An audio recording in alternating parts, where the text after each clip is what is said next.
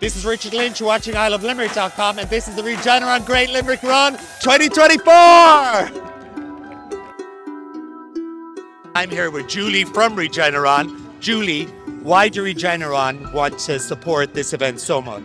You know, this has been a great opportunity for Regeneron. We're 10 years here in the community, working throughout different parts of the community. It is a fantastic day out, Riverfest, seeing different parts of this beautiful city and county and what we can accomplish through charity as well. Fantastic to be able to run the race, whether it's the full marathon, the half marathon, or the 10K. Everyone's a winner here. It's just a fantastic opportunity and a great day out. Who are you running for today, the group of you? Hi Richard, well we're running for Féileacán. It's our chosen charity for Network Ireland Limerick branch this year. It's a charity that supports anyone that has lost a baby, a pregnancy loss really as well, and gives family support afterwards as well.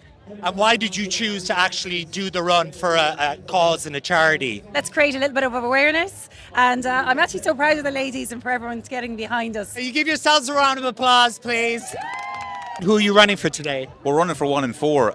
It's a charity based across the country. They do advocacy, they do a load of support work for people, survivors of childhood sexual abuse. So I think it's probably really important that we're making that known today. Because you look at the amount of people here today, and if we're talking about 1 in 4, there's a lot of people here that may have experienced it in their lives. So it's probably really important to raise awareness for it. You're running for a cause, obviously. We are, for Cherry Tales Street Dog Sanctuary.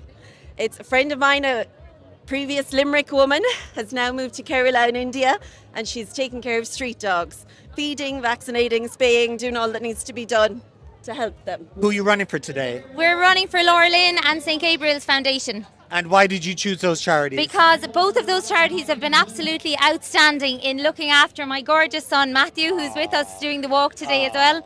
And we owe them so much, and they're absolutely fantastic charities, and any support you can give them is very much appreciated. And the Regeneron Great Limerick Run gives you an opportunity to give back. Yeah, absolutely. And there's about 40 of us walking or running it today, so it's it's a beautiful day for it. So it's a great opportunity to all get together and fundraise and have a great day. Stephen, who were you doing the run for? I was doing the run for Breakthrough Cancer Research, which are a cancer research charity based down in Cork, who do phenomenal work. As a group of friends, we've raised €14,000, which is phenomenal. And as I said, it's a charity which is very close to my own heart. That's amazing. I'm so proud of you, Stephen. Yeah. This is a great way to fundraise for things that mean something to you. Absolutely. And you know what? It's such a brilliant day, and the buzz running through the city.